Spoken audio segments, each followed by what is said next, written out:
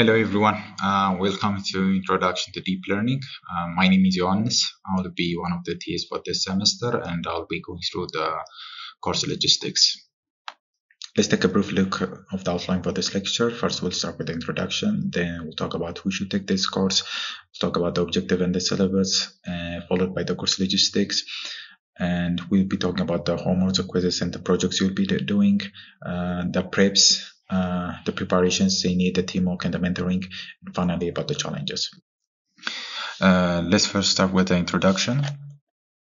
So deep learning has enabled machines to autonomously recognize patterns, features, and intricate relationships within a vast dataset. And this transformative approach has unlocked groundbreaking advancement across diverse domains. So what are neural networks in simple words? A neural network is a method in artificial intelligence that teaches computer to process data in a way that is inspired by the human brain. Neural networks have become one of the major trust areas in recent various pattern recognitions, predictions, and analysis problems, and they have established state-of-the-art in many problems, often exceeding the previous benchmark by a large margin. Some of the breakthroughs in neural network are like in audio and speech recognition, such as Siri, Alexa, Google Home, and Cortana. Now you can tell your phone to set a reminder, ask your smart speaker for the weather, or instruct your virtual assistant to call a friend with the help of neural network. Other breakthroughs are in vision and perception. Now we can detect faces and recognize them as well.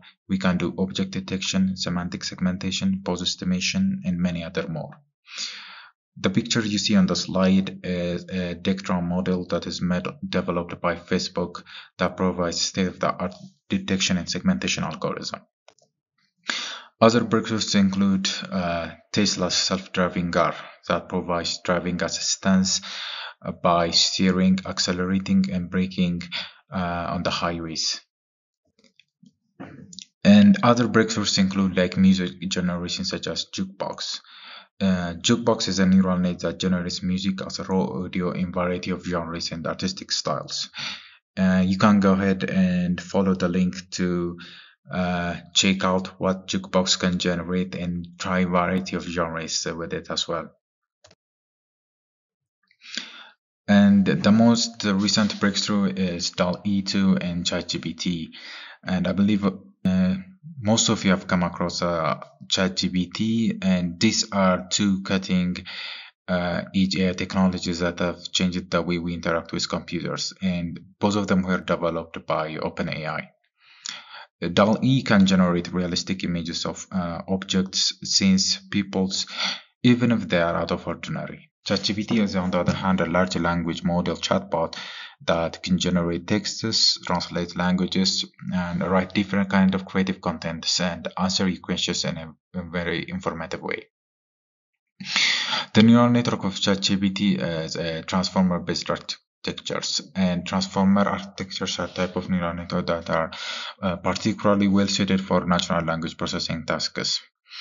You'll get a better understanding of how this works later on when we cover transformers. In the slide, I have inputted on DALL-E an armature in the shape of avocados, and it was able to generate these results.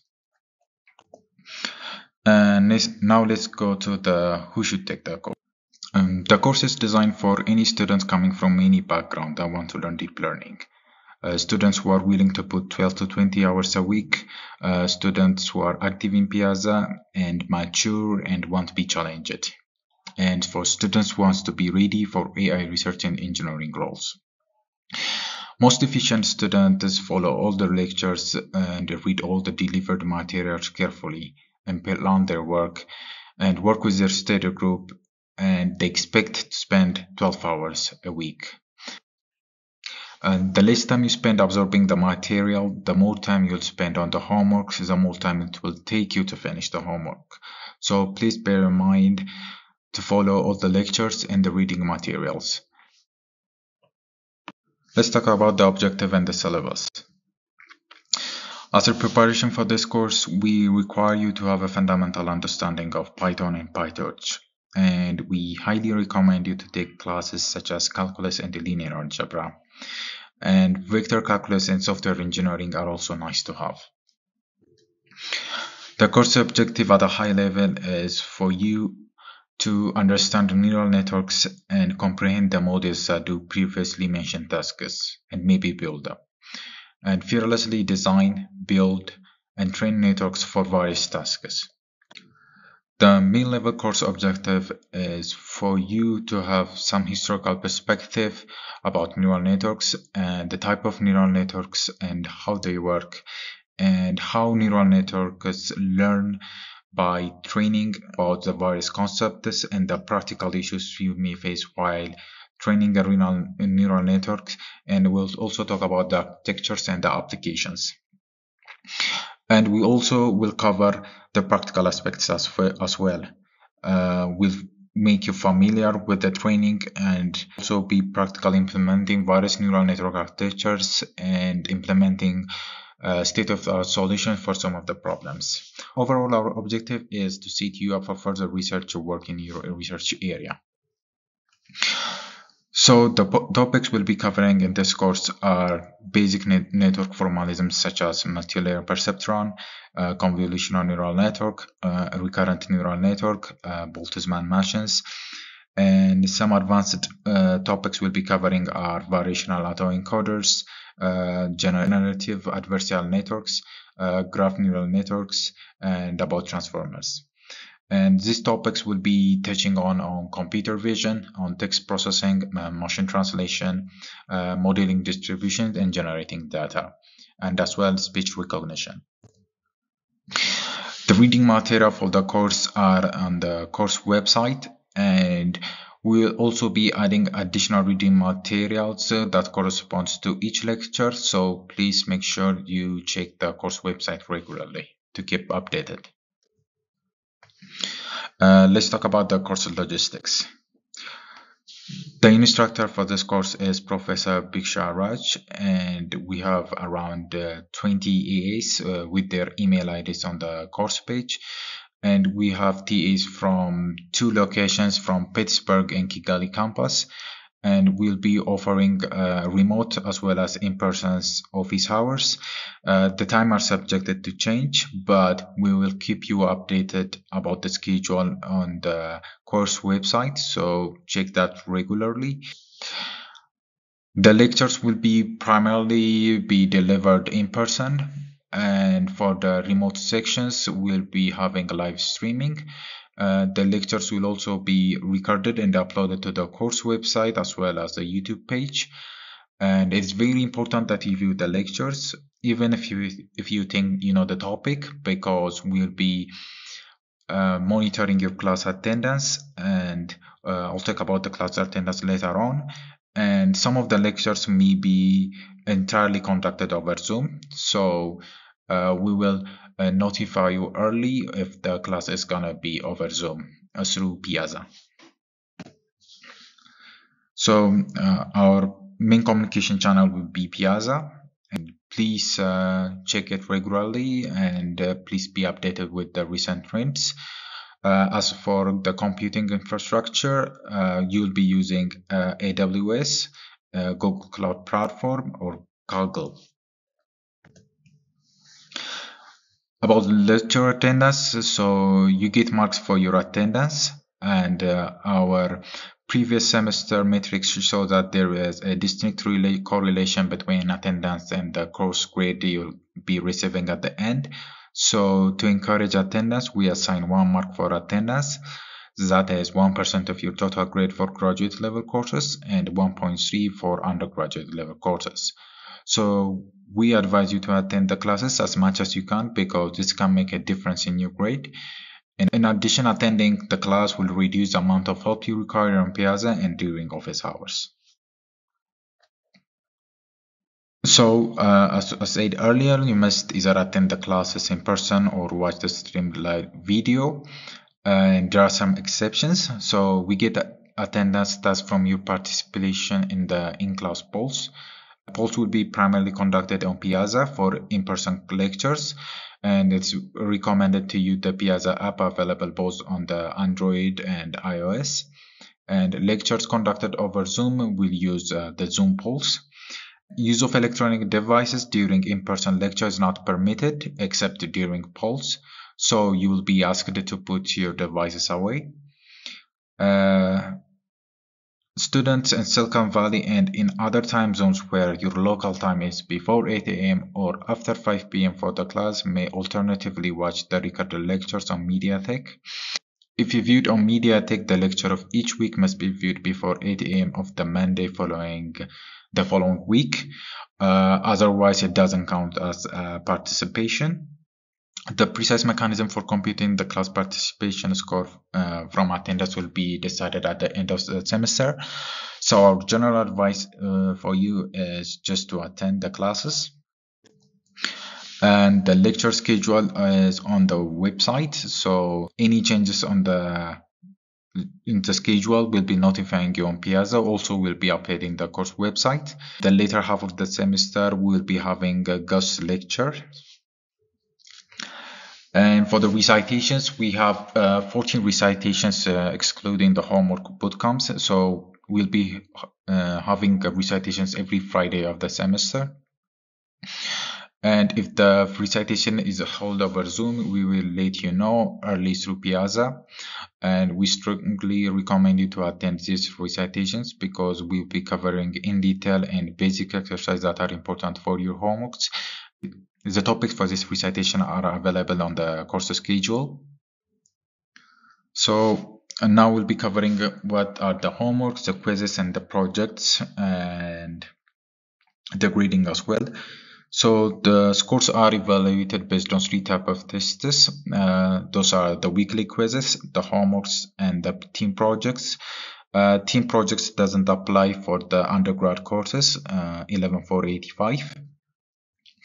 The weekly quizzes, we have 10 multiple choice questions, and you will be having 3 attempts. And the quizzes are related to the topics we covered in the lectures in that week. So they will contain both the slides as well as this lecture. So they are released every Friday and they close at Sunday night. This may occasionally shift, so don't panic. We will let you know. And there will be 14 total quizzes, and we will consider the best 12. This is expected to account for any circumstances based on inability to work on quizzes, so you can skip any 2. So the weekly quizzes are based on the slides and the lectures, as I said earlier. So the slides often contain a lot of information that presented in class. So quizzes will contain from topics that are on the slides but not present in the class. Will also include topics covered in class but not on online slides. So you should go through both the slides and the lectures for the quizzes. And there will be questions based on the latest research paper and the quizzes as well. So the links to the paper will be provided. For the homeworks, there will be recitation 0 exercise and 4 interim homeworks. So the recitation exercises include Python, object-oriented programming, PyTorch, how to set up various computing resources. We'll talk about the data loaders, data pre-processing. And these exercises are used as a preparatory material for the course, and we highly recommend you to go through it. And you will be having 4 homeworks that are neural network exercises. So the homeworks have 2 parts. One is the auto-graded problem that has a deterministic solution, and you will upload them to the Auto Lab. Part 2 are, on the other hand, open problems posted on Kaggle. And there will also be bonus homeworks. These bonus homeworks are associated with some or all part of the homework, and there will be a separate autograd bonus homeworks as well. And this mark will not contribute to your final grade, but give you a chance to make up for marks you missed elsewhere. Let's talk about the homework for part 1. So part 1 of the homework will evaluate your ability to code neural nets on your own from scratch. So you'll be primarily using NumPy to write your code. So If you implement all mandatory and bonus questions of part 1 of all homeworks, you will hopefully have all the components necessary to construct a literal neural network toolkit of your own called MyTorch. It will be kind of similar to PyTorch. The homeworks are auto-graded, and be careful about following instructions carefully. The auto-grader is set up on a computer with specific versions of various packages, and your code must conform to those restrictions. If not, the auto-grader will often fail and give you errors or 0 marks, even if your code is functional on your own computer. So in your homeworks, we will give you a version of package to install, so it's kind of better to stick with those. And in addition, we have a submission before early submission deadline. So if you submit early, you'll get an early submission bonus as well. And for the part 2 of the homeworks, this will test your ability to solve complex problems on real-world datasets. The early submission deadline is a requirement, and there was 10 points out of 100, and the remaining is 90 will be determined by your final score relative to the cutoffs. So we'll be having 5 cutoffs, and the high cutoff will be worth 90 points, the medium 70 points, low cutoffs 50 points, and so on. So your score is linearly interpolated between the cutoffs. For instance, if we set 85% accuracy model for the high cutoff and 75% model for the medium, and if your score is 80% accuracy, you'll get 80 out of the possible 90 points. And if you do your early submission deadline, that means you'll be getting 90 out of the 100 points. And there is another 5th cutoff for an extra credit that is worth 10 points, and this is determined by the highest scoring students. So if the highest accuracy achieved for the homework is 92%, and the scoring students will get 110 out of 100, and anyone between 85, which is the high cutoff, and to 92 will get a mark which is linearly interpolated from 100 to 110. That is considering you have done the early submission deadline.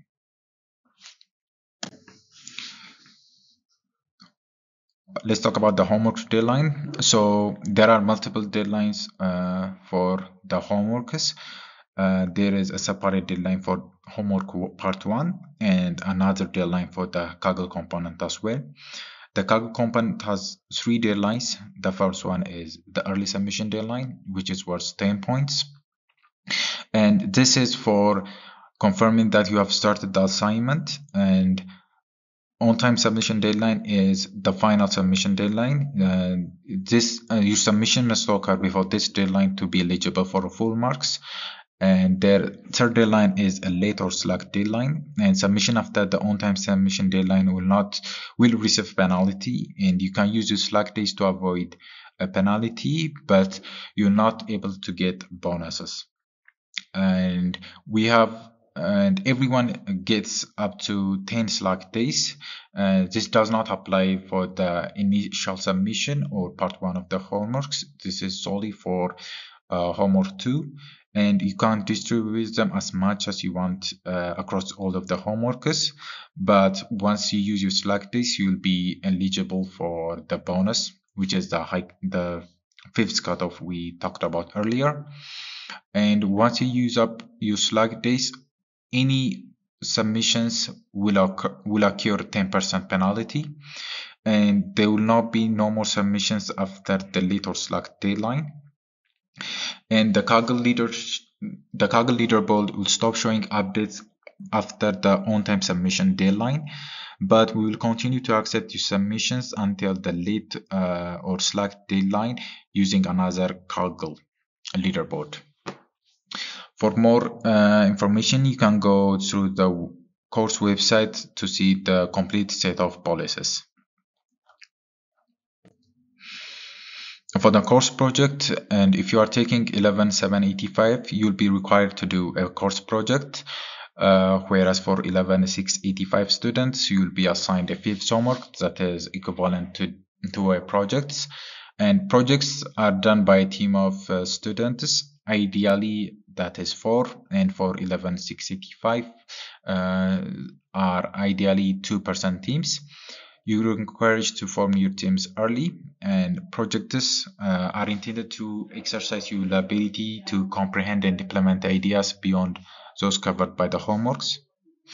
Projects can range from implementing and evaluating cutting-edge ideas from recent papers and doing researchy problems. Some might lead to publication if completed well. Proposing new models, learning algorithm techniques with proper evaluation. You can go through the course website to take a look of the previous semester students' project work. Think about forming project teams as soon as possible, and if you don't form your own team, we will team you up with your classmates, and each team must submit a project proposal by the deadline listed on the website. Submit midway reports through the semester. Submit a preliminary full report 3 days before the presentation due date, and make 5-minute video presentation of the project at the end of the semester. And this video could be presented by one, some, or all team members, and will be evaluated by the instructors, TAs, and your classmates. Ensure you explain the problems, the proposed solutions, the results, and your evaluations very clearly. Allocate enough time to make the presentation. It's not easy as you think. Poor presentation can significantly affect your project score. And you will also be submitting a final full report at the end of the semester, and you will be defending your project in front of your peers and TAs. And the template for the writing the proposals as well as the reports will be posted on Piazza. And each team will be assigned a mentor from among the TAs who will be monitoring your progress and assist you if possible. And more details on the project evaluation will be posted towards the end of the sem. The project is where you delve more deep and try various new ideas, try out new papers, and work on area you're interested in. So the project is often the most fun portion of the course. When it comes to grading, we'll have weekly quizzes that accounts for 24% of your total grade, and we'll be having 14 quizzes, but we have the option to drop 2. So each quiz would have 2 marks, and for the assignments, we'll be covering a basic multilayer perceptron, convolutional neural network, a recurrent neural network, sequence-to-sequence modeling, and each homework will be assigned a 12.5 mark. For the team project, this is not for the undergrad. You'll be submitting a proposal, a midterm report, preliminary full report, project presentation, and a peer reviewing and the final report. The peer reviewing is where you review the member of your team. So we highly recommend you to participate within your team because this may affect your grade later on. And finally, there is a 1 mark for attendance as well. Let's talk about the preparations, the teamwork, and the mentoring. The course is an implementation heavy, which involves a lot of coding and experimenting, and you will work with some large data sets, and the language of choice is Python. We'll be using PyTorch as a toolkit, and you are welcome to use other languages and toolkits, but the TAs will not be able to help you with your coding and homeworks. But you may often get support for TensorFlow, and we hope you have gone through recitation 0. It carries no marks, but it will help you when you're doing the homeworks later on. We will be using Piazza as a communication platform. We'll be having class polls, questions and answering, announcements and reminders, student collaboration, and instructor notes on Piazza. If you are a new student for the fall 2023, please follow the link and sign up and register for the deep learning course. We believe learning happens best together. You will learn more from each other than you learn from us. So we encourage teamwork, but there are strict rules. Please form a study group. If you don't have a study group of your own, we will form one for you. Please register on the form posted on Piazza. Everyone must be part of a study group. Each study group will be assigned a TA mentor for the help throughout the course. In your study groups, you may discuss the homework problems and solutions, discuss papers, discuss classwork, discuss quizzes, and we encourage you to meet regularly to discuss your ideal work. And study groups may also go on to form project teams. But there are some caveats on what you may not do on your study group. Every student must solve their quizzes by themselves. You may discuss the questions with your study groups, friends, but when you solve the quiz, you must isolate yourself and do it alone. Every student must solve every homework by themselves. You may discuss it with your friends or debug their code, but when you finally solve it, you must write every line of code by yourself, and your solution must be yours. Plagiarizing code from the web or your friends constitutes as a cheating, so please avoid it. You are here to learn deep learning yourself, not to demonstrate how well your friend or the guy in the web has learned deep learning. You are at CMU, which means you are among the best students in the world, and you are probably were among the top students in your peer group all your life. If you start cheating, it will be an insult to yourself and everything you stood for in your life, so please don't. If you are unsure whether something you are doing constitutes as cheating, please check with us.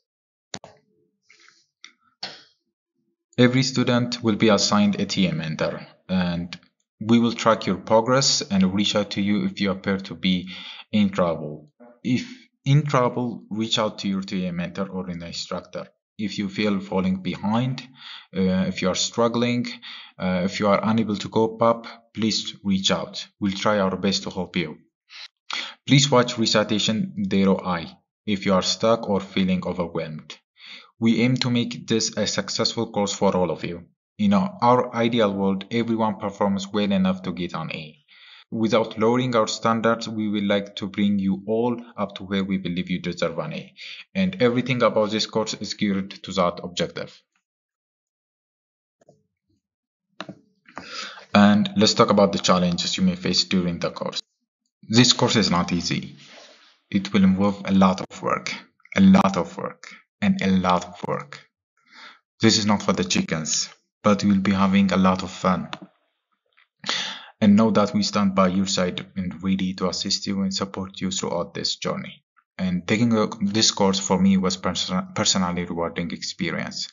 Again, the deep understanding about the subject, applied practical techniques, as well as practical techniques that can apply in real-world scenarios. And the assignments were interactive, where you'll work with your peers, made the whole learning process enjoyable. And all of the testers are here to evaluate you. The quizzes to test your understanding of the topics covered in the lectures, homeworks to teach you implement complex networks and optimize them to a high degree, and projects to expose you to real-world deep learning problems. And the target is anyone who gets an A in the course is technically ready for a deep learning job. We highly recommend you to go through the video lectures for Recitation 0 and complete the exercises. These are essential for you to gain comfort with the coding required for the homework. And homework 1 part 1 has many components intended to help you later in the course. So it may feel a bit dense. Please bear with it, it's worth it. And homework 1 is the easiest of all the homeworks. And if you have any questions, please feel free to post on Piazza for any clarification and doubts. We strive to respond to the queries within 3 minutes. Thank you for deciding to take this journey with us, and welcome.